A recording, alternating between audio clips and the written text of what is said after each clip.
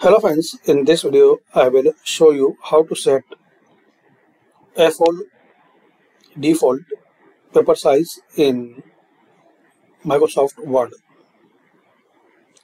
So click on layout, then size,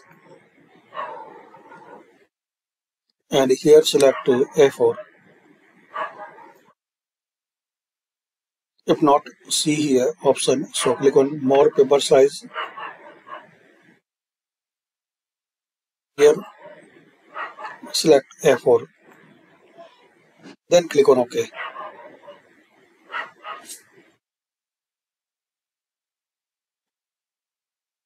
Yeah, so sorry, you have to select one thing, more paper size, and here select set as default. So select here A4 and set as default. Now click on yes. Now exit and reopen your Microsoft Word.